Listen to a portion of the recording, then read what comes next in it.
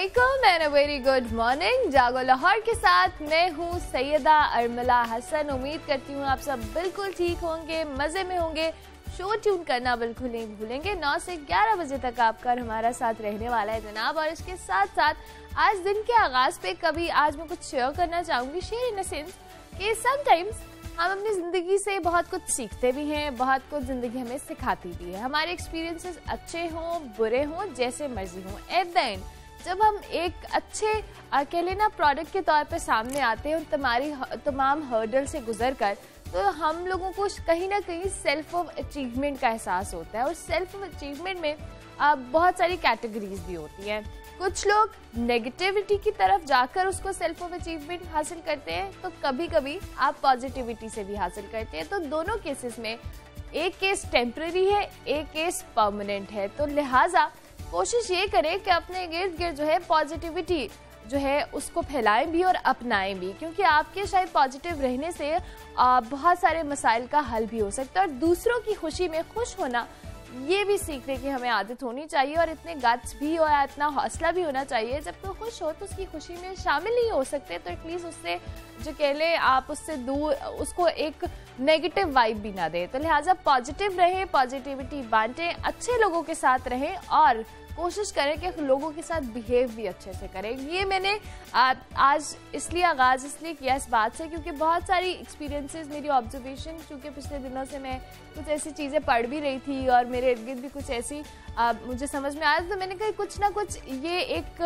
जो कह लिए डेफिनेट चीज़ होती है जो हमें लोगों के साथ शेयर करनी चाहिए। और फॉर्चुनेटली अल्हम्दुलिल्लाह मेरे पास एक ऐसा फॉरम है कि मैं लोगों तक बहुत सारी बात पहुँचा भी सकती हूँ जो मैं चाहती हूँ, जो मैं ऑब्जर्व करती हूँ। तो लिहाजा पॉजिटिव रहें, दूसरों को अपनी खुशियों में शामिल करें, दूसरों की खुशियों में शामिल हो, खुश रहें, खुश रखने की कोशिश करें और जो कहने अच्छी वाइब्स दिया करें।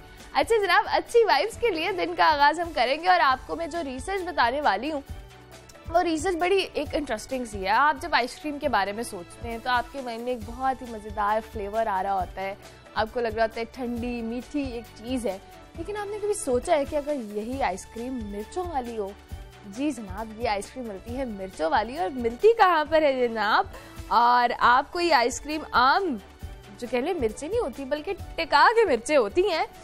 इसके लिए ख़ास किस्म की मिर्चें जो है इस्तेमाल की जाती है। स्कॉटलैंड में जनाब ये आइसक्रीम दस्तयाब है जिसे मिर्चों से तैयार किया जाता है। और इसको जनाब इस डिश का नाम जो है इसके लिए मैं आपको बताती हूँ इसकी। अच्छा, मिर्चों के तीखेपन का मैं थोड़ा सा बताऊँ तो इसमें ख़ास किस्म की मिर्चें तो इस्तेमाल की जाती हैं, लेकिन जिस पैमाने पर इसको वो कह लें ना मुहैया किया जाता है इसमें मिर्चों की अमाउंट को, इसकी दर्जा बंदी 15,59,300 यूनिट की जाती है। यही वजह है कि जब आप आइसक्रीम खाते हैं तो आपको 18 साल से ज़ायद उम्र का होना ज़रूरी है इस आइसक्रीम को खाने के लिए। और अगर आप आइसक्रीम को चखना चाहते हैं तो पहले आपको एक डॉक्यूमेंट साइन करना पड़ेगा जिसमें लिखा गया होगा कि आइसक्रीम खाने के बाद खुदा न खास्ता आपको कोई नुकसान पहुंचता है और अगर आपकी मौत भी वाक़या हो जाती है तो रेस्टोरेंट इसका जिम्मेदार नहीं होगा।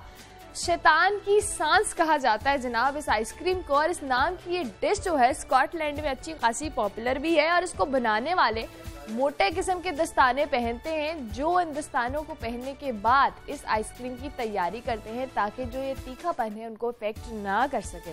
तो आप में से ऐसा कोई है जो ये आइसक्रीम खाना चाहेगा?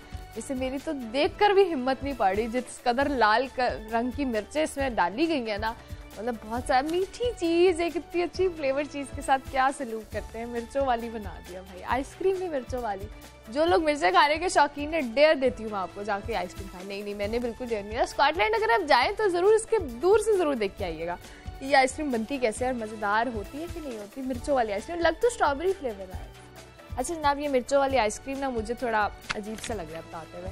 एनीवेज ये हमने आपको बता दिया कि मिर्चों वाली आइसक्रीम है जो अगर आप खाना चाहते हैं तो आप स्कॉटलैंड का रुख कर सकते हैं। अच्छा जनाब, एक और अनोखी चीज़ हो रही है और वो जनूबी कोरिया में हो रही है। वो ये हो रही है कि यहाँ पर एक ऐसा रेस्टोरेंट बनाया गया है जहाँ पे आपको तशद्दुद करके आपकी तवाज़ो की जाती है। तवाज़ो कैसे की जाती है जनाब? आप जाते हैं रेस्टोरेंट में, आपको हथकड़ी लगाई जाती है, उसके बाद एक जो है ना एक ऑफिसर के उस हुलिये में एक शख्स आपको बट मारता हुआ गन से घसीटता हुआ अंदर लेके जाता है, फिर आपको वहाँ जेल में बंद कर दिया जाता है। और ये जो एक तारीखी इमारत थी जिसको उन्होंने रेस्टोरेंट में तब्दील किया और आपको इस रेस्टोरेंट के लिए हथकड़ी से लेकर खाने तक, जो आपको जेल वाला खाना मिलेगा उसके लिए आपको पैसे अदा करने होते हैं। अगर होटल के मुलाजमीन आपको हथकड़ी बनाएंगे, आपको बंद कमरे में बंद करके चाबी साथ ले जाएंगे। और ये होटल की इमारत जो है जनाब 1900 में रूस की जो बहरी अफवाज के ज़ेर इस्तेमाल थी, जहां जो है जवाबत की खिलाफवर्जी करने वाले फौजियों को सजा के तौर पर रखा जाता था। और फिर इसके बाद जब तफ्तीश करनी होती, इन्वेस्टिगेशन के एक कोठरी के तौर पर इसको इस्तेमाल किया जाने लगा।